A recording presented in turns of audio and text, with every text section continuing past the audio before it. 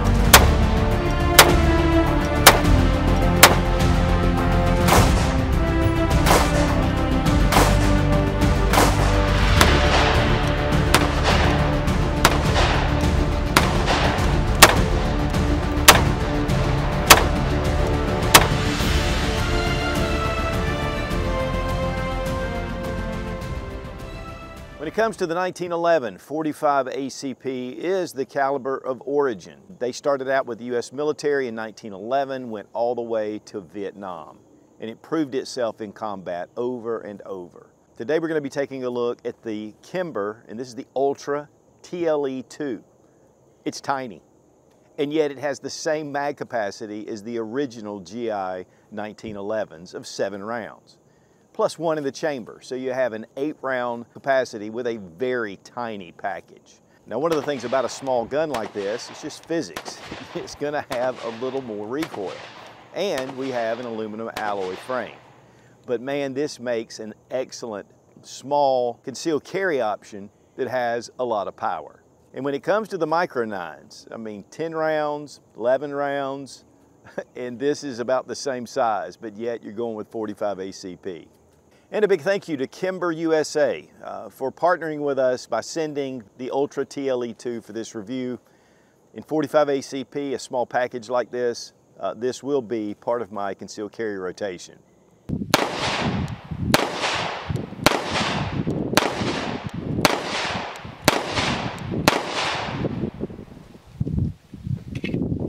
All right, the Kimber Ultra TLE II, and they make a number of different Ultra models. Ultra is their really subcompact with the 3-inch barrel. This is actually just a step above their basic Carry 2 model. They do make some other variations that are just more customized and honestly just more expensive with a lot of different upgrades to it. TLE stands for Tactical Law Enforcement. This is made as a duty gun. It's made for just practical, but yet the right features to make it more reliable. We'll take a look at some of those things, but this is really made as a law enforcement backup gun. Again, it is in 45 ACP. It does carry 7 rounds in the magazine, 1 in the chamber. And guys, really, that'll give you 8 rounds. A lot of times with the micro 9s, you know, you're getting 10 rounds, 11 rounds, plus 1 in the chamber. But this is 45. So, you know, it's just one of those things where you have a very small handgun, but you've got a decent round capacity in 45 ACP. Oh, yeah. And one thing about the 1911 is how thin it is. I mean, it's a very streamlined, very thin handgun. It's one of the reasons why it's been so popular for so long. Take this out of the way. We're going to check to make sure the gun's unloaded. We're going to drop our 7-round magazine. These are available at Kimber. This is the compact size. Again, it does hold 7 rounds, which is the traditional round for your 1911. Of course, most now are 8 with a full-length grip. And we see the chamber is empty. This is an all-black version. It only comes in 45 ACP for the TLE model. And of course, you know, magazines you can get. They do even sell base pads, holsters that are available through Kimber. But this is just one of those covert type handguns. I mean, it is a matte finish. It's very well done, which is typical for Kimber. Has just a slight sheen to it, which makes it really nice, but it's not really reflective. We have the G10 black and green grips. Has a lot of texturing on here. And then, of course, you have your mainspring housing with checkering. And then at the front strap, we have 30 lines per square inch. And that is really a very well done checkering job. And it gives this gun a very tight feel to it. It feels like you've really got it held in your hand. Now, I'll just be honest, 45 ACP and a really small package like this, You know, it does pack a wallop, but it's very manageable. But again, you have 45 ACP coming out of a 3-inch barrel, which it does have a stainless steel 3-inch barrel. It is a match barrel, and the chamber is a match chamber. The muzzle of the barrel is crowned, has that little bevel that goes all the way around, and this just helps to preserve your accuracy in case there's any kind of impact on the end of the barrel. It's going to protect it.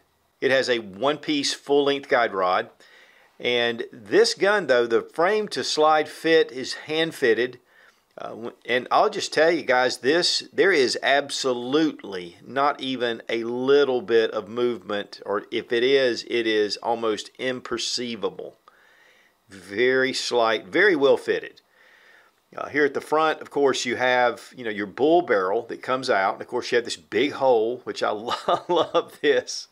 I mean, it is just massive. And then we have, of course, our guide rod coming out. So it's a bushingless system, which a lot of guns have gone to that. No front cocking serrations, no accessory rail. This is just a slim, trim, get it done type firearm. No optics ready. They do make a number of optics ready handguns. But if you'll notice the slide, it has a step down. So it has the flat slide right here. You have your dovetail front sight and a dovetail rear sight, and these are tritium. Delta style hammer. We have a nice high rod beaver tail. No memory notch because it's a little bit shortened to accommodate for the mainspring housing and the shorter grip.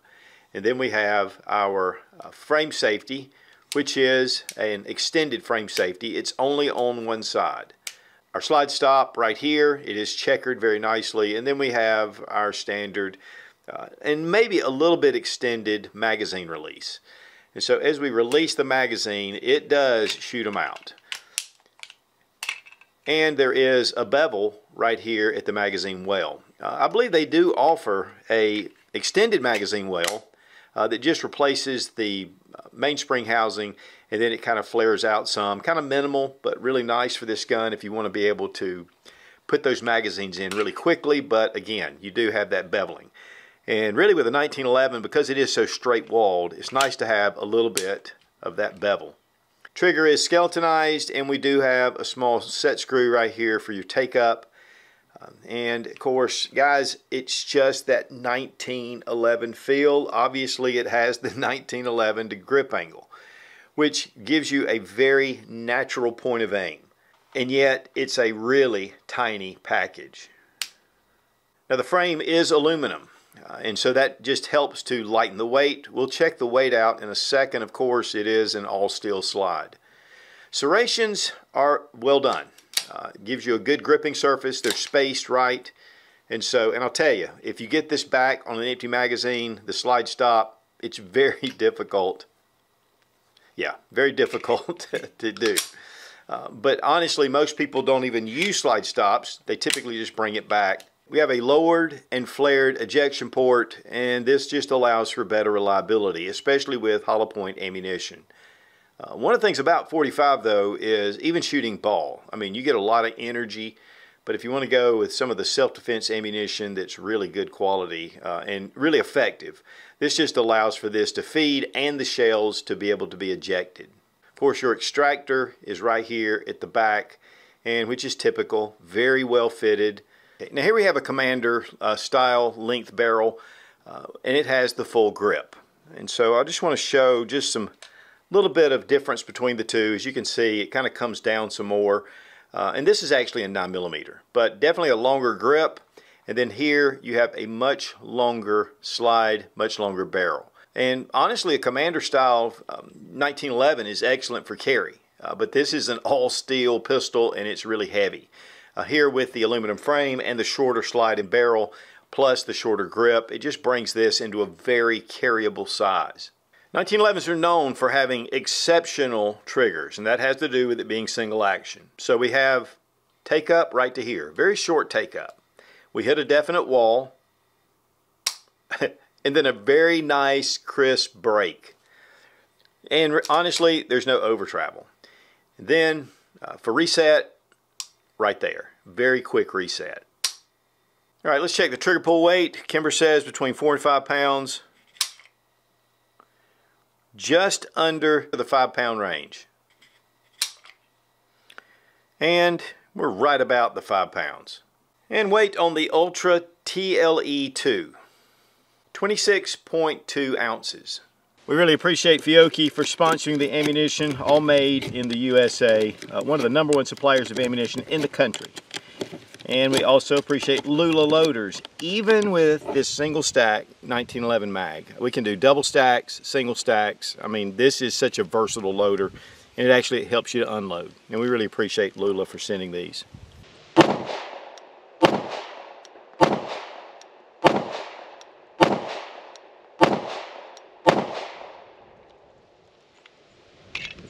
Guys, Kimber's known for its 1911s. I've been making them for a long time, and I just love the finish that they put on these. This is a tiny 1911 N45 ACP, and it's the Ultra TLE II. Very small, very compact, and I'll tell you guys, you know, it's a handful, but it's got 45 ACP, 7 rounds. One thing I would recommend not doing is resting your thumb on that extended frame safety, because it will work on the web of your hand. But very ergonomic. Even though it's a short grip with the 7 rounds, gives it more of a full tight grip. For me, I have medium-sized hands, but I can still wrap it around it. If you've got larger hands, it's going to be a lot smaller. But it's a tiny handgun, just that standard and traditional 1911 feel to it. And the sights are just excellent sights, 3-dot.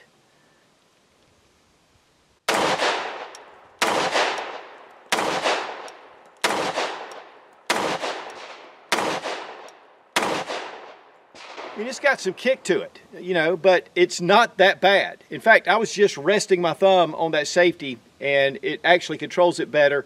And really, it didn't get me like it did the first time. I think I've gotten used to shooting it. We've been putting quite a few rounds through this. Just an excellent small pistol, very concealable. And with 45 ACP and 7 rounds, I mean, that is quite a bit. I mean, you know, they all fall to ball, and the 45 ACP is known for being a great self-defense round, and yet in a really tiny, small package.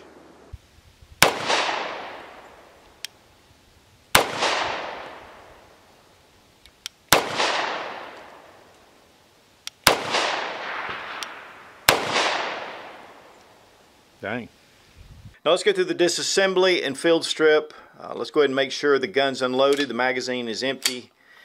First thing you want to do is bring back and put it into slide lock. And right here in your full-length guide rod, there's a hole. And so you want to just put this little tool inside the hole. And when it comes through, it'll lock into place.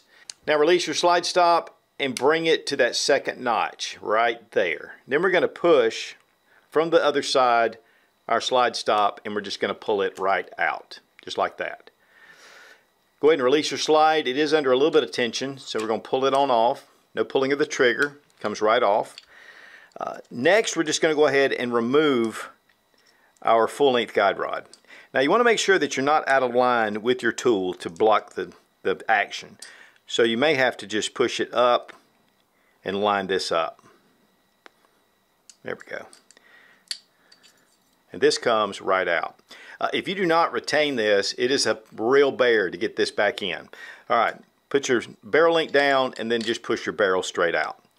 Now with the recoil spring and guide rod, we can bring it forward and we can remove this tool.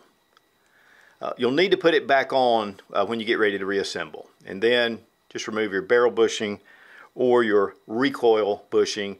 You can pull this spring off, but it's not necessary.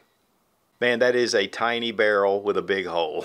And you can see how it fits up to the slide itself right here, and it kind of bulls out. And then we have some relief cuts, and then we have your lugs. Nice polished feed ramp, easy to get that bullet right into the chamber. And again, this is a match barrel, and the chamber is also match, and that means it's set to really tight tolerances. Beautiful machining, which is typical for Kimber. A few years ago, Kimber did go through a little bit of some QC issues, but man, they revitalized and came back strong. And of course, you have your 1911 style frame. And one thing I like about the 1911 is this ample rail section, and it's on both sides. You do have a split here. But this allows for the frame and slide to fit and to extend and gives it a very smooth feel going back and forth. Guys, that's all you need to do to field strip for reassembly. We're going to take our barrel and we're going to make sure our link is in the down position. Go ahead and put it into the front of the slide. Now take your guide rod with your recoil spring, put the plug or the recoil spring plug on there. Now we're going to depress this, and once we get it down, we're going to find that hole and put your tool inside, just like that. You want to make sure that these little wings, which fit against your barrel, are lined up with your recoil spring. Now make sure your tool does not extend past where your plug is, and go ahead and put it back into place, just like that. Now make sure your barrel link is in the down position because that's where your slide stop goes through. Go ahead and put it back over the frame. Now I like to go ahead and insert my slide stop when I see the barrel link, and I just leave it in this position. I'm going to bring it back to where that little notch is, lift it up. You want to get it really close to that detent because you don't want to have an idiot scratch and scratch up your frame. Just like that. And it snaps in. Now we're going to release the spring or the slide. Bring back your slide just a little bit and pull out that tool and then let it go forward. And we're checked and we're back in business. Comes with a nice hard case. Inside, of course, you get your handgun. Comes with one magazine. And that's a little bit of a con just because it's nice to get an extra magazine, but 1911 magazines, there's so many different styles out there, and some people really like particular magazines for their 1911. And of course you get your owner's manual, you get your takedown tool, it comes with a chamber flag, and there's the usual suspects here at the bottom with your lock and other paperwork. The MSRP on the Kimber Ultra TLE II is $1,190. When it comes to their standard stainless model or even their blued, they start out just under $1,000. And then of course there are models that exceed this. With Kimber's Custom Shop, there's a lot of cool features that you can add to this gun. Magazines on the Kimber website run $31.95, and of course there's a myriad of other magazine choices you can get. Holsters, extra magazines, bumper pads on the bottom, different parts. As far as the pros and cons, first off, it is a very small 45 ACP 1911 that holds 7 rounds plus 1 in the chamber. The Delta hammer, the high ride beaver tail, the G10 grips, excellent trigger, great serrations, the flat slide on a 1911, tritium sights. It just makes it an excellent no snag, low drag option for concealed carry, especially if you want to carry 45 ACP. The checkering here and here is just excellent, and it gives you a really solid grip. Now, with that being said, you're going to need a good solid grip because it has some recoil. And honestly, if you're used to shooting 1911s, definitely it has a little more recoil, but it's very manageable. One thing with this extended safety is when I first started shooting it, I pressed my thumb against the safety and it kind of worked my hand right here pretty good. I switched to just going under the safety and it shot really well and I was able to mitigate the recoil. But I ended up going back over the safety and then it didn't hurt. It was just the way I'd had my thumb set. So, you know, if you try this and it's like, wow, that's painful, try it a different way and you'll find that really it does help mitigate recoil by just giving you a gas pedal. It's very thin, it's very compact, you know, it's really easy to carry, and the 1911 is already super thin. So this just makes it short and thin. The fit with the slide to frame is just excellent. The barrel is very well done with a matched barrel. The accuracy is right on par. If I was going to give it any kind of con, maybe just replacing it with an aluminum mainspring housing if that matters to you. This is just going to save a little bit of weight. This can be upgraded if you want. You can add different parts to it, but for what it is, the trigger is really well done. I really like the crisp break. Any 1911 you can spend a lot of money on, but I think that this one right out of the box is an excellent concealed carry choice. Price might be a little bit expensive, $1,190 retail. Of course, market price is going to be less. But that puts it into those more medium range quality 1911s, like Springfield Armory, and for that matter, Colt. But the fit and finish on the Kimber is just excellent. I mean, it has a beautiful finish on it. It's one of the things that Kimber has been known for a long time. Kimber did go through a period of quality control that, you know, they even had some problems with their finishing and they had some other issues, but they've come out very strong since that time. I've talked to a lot of the guys at Kimber, and, you know, they admit, they said, you know, during that time we had some issues. We got that cleaned up, and we're really doing our best to put the best product out there. And I really think that they do. I mean, we've been doing some Kimber reviews lately, and they're just top-notch, and they're holding up very well.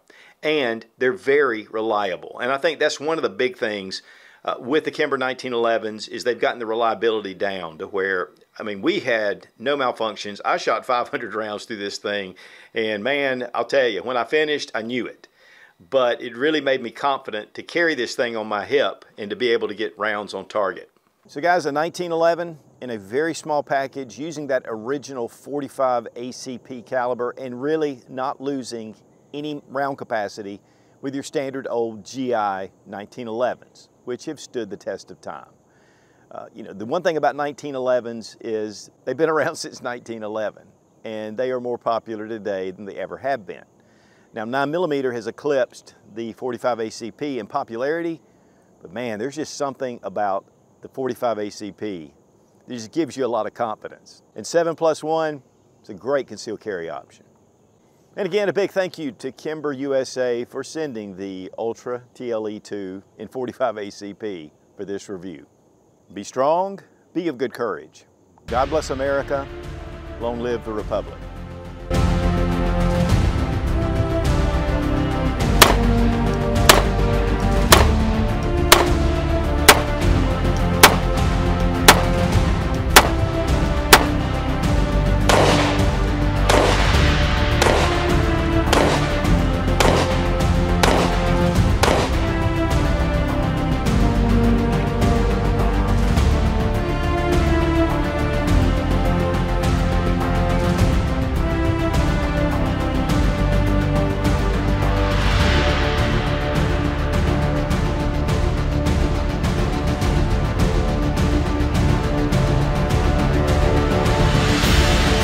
Think so? You're gonna do that again? No, you didn't wait till I moved. I saw you jump. Yeah, that's because I'm standing there thinking you're not gonna shoot, and then you just start shooting. Oh, the baby. Yeah, well, it still makes a devastating round. It still makes it makes an incredible. Man, that's a little beast. Love it. We have been working with Kimber to bring you a lot of cool reviews, but you know, kiss my butt. Impact on the muzzle of the the muzzle a little bit tricky to get out.